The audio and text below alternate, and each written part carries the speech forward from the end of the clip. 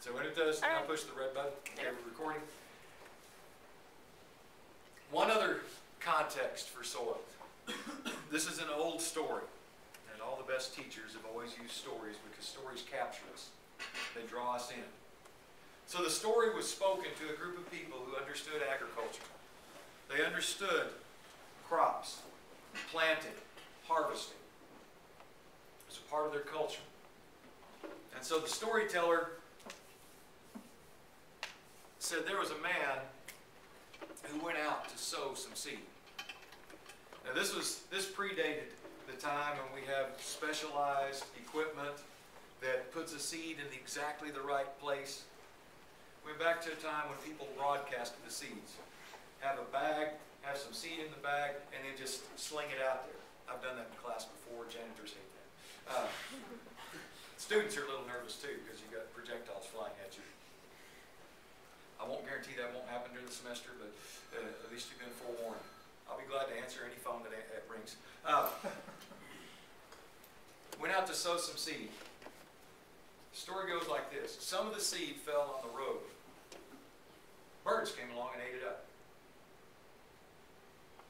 Some of the seed fell on some shallow soil.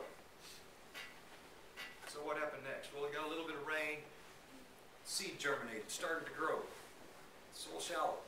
Not much water there, not much root zone there. The wind started to blow, the sun came out, parched it, dried it up, died.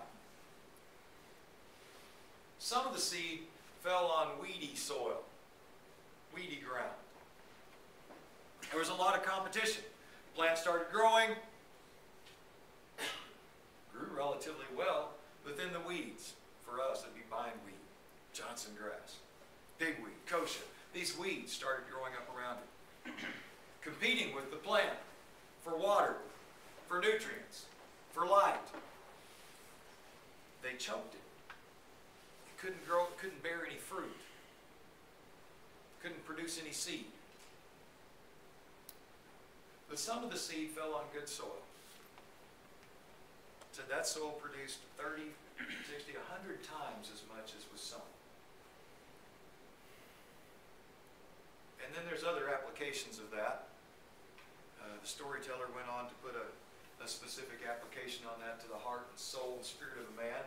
I'm going to take a shift, though, and talk about it from this perspective. What made the difference? Was it the sower? Was it the seed? What made the difference? Soil. People throughout history have recognized differences in productivity of soil. There's it's about a 2,000, 3,000-year-old altar in China that they found.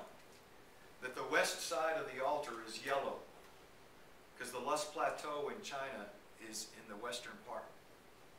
The southern part of that altar is red because all the red soils are in the southern part of China. The north side of it is black because the dark colored soils are in the north of China, and the east side of it is gray because the poorly drained soils are in the east of China. So people have been classifying and talking about soils and understanding differences in those for millennia. And so we're here at a point to try and understand some of that perspective. Turn that off. Now,